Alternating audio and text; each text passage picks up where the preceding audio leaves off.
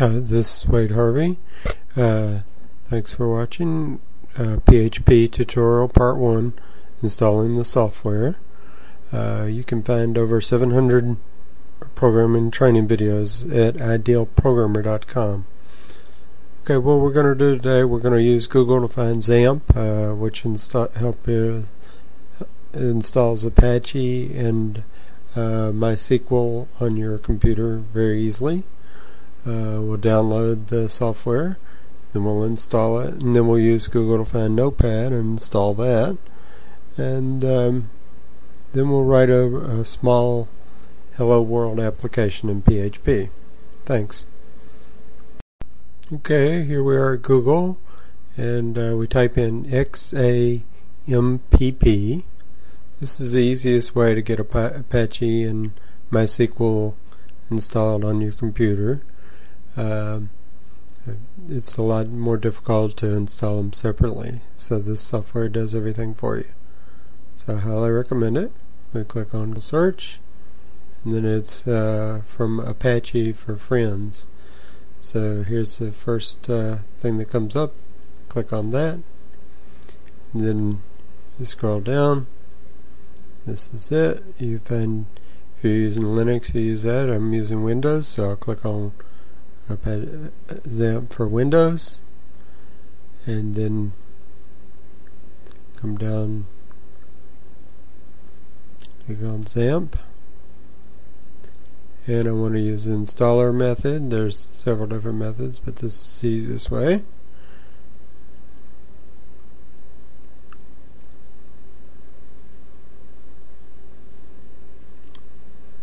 Then I'll save the file, installer file.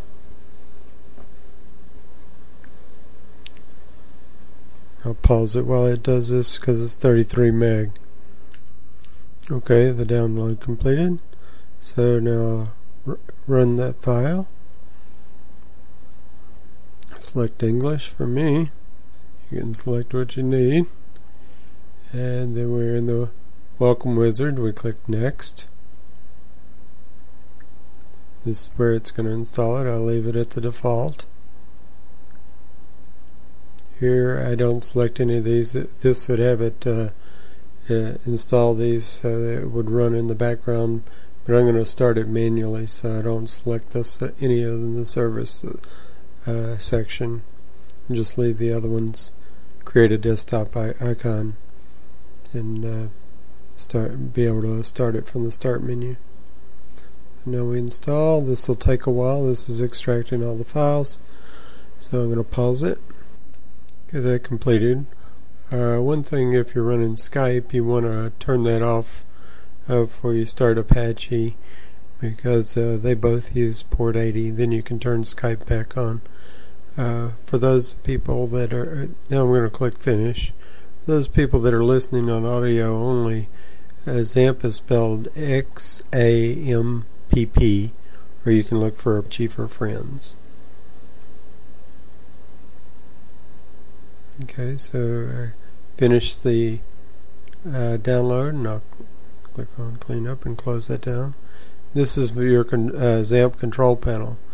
It allows you to start Apache, and MySQL is already running for me, but so you just click on these to start them.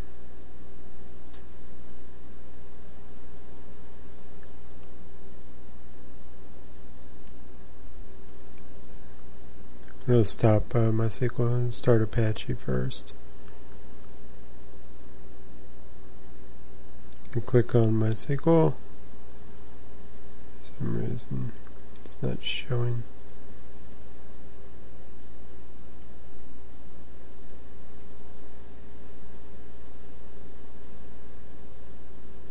Okay, for some reason it's not showing Apache running, but it is running. I see it down here.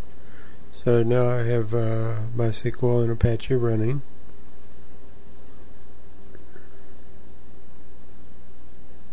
Minimize that. And I'll go back to Google. Okay, I found the reason I couldn't get Apache running. I had Internet Information Service is running, so I had to go into my control panel and go to Administrative Tools and Services actually, and stop that service. And then when I clicked on it, had Start here, and I could click on Start to get it running. So now it's running. So now we need to go to Google to download Notepad. We're at Google. Notepad 2 is what we're trying to get.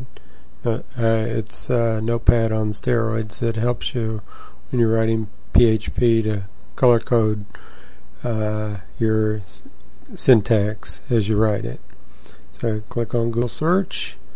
It's under Flows Freeware, Notepad 2, and you just click on Download Notepad 2. It downloads very quickly. It's already done, and then you just open it up, and there it is right there. Close that, and so you just create a shortcut to that and put it on your desktop, and that gives you Notepad 2.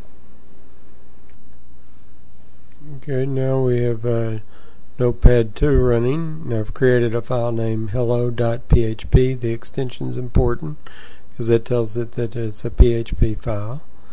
And you type in HTML and greater than or less than sign around it, and then you do H1 in bracket. I'm going to call them brackets, but they're not brackets. And then you put hi for the heading, and then close it with a /H1 within brackets. Then you do a less than sign, question PHP, and then you enter a variable called $name. All the variables start with a $. You put equal hello world within quotes. All the statements end in a semicolon. Then the next statement is echo $name. That's your variable that will now have hello world in it. Then to turn PHP off, you put question mark greater than sign, and you close off your HTML tags with /HTML, and that's it. And so you save this to the htdocs within XAMPP. So let me go up. Here's XAMPP, where XAMPP was saved on the C drive, or yes, right on the C drive. So you go to inside XAMPP htdocs. What htdocs is, that's your web server, and that so when you type localhost in your browser, you will go to that folder called htdocs. So here I've done it. I've run it, and I type localhost hello PHP, and here are my results, exactly as expected. Thanks for watching.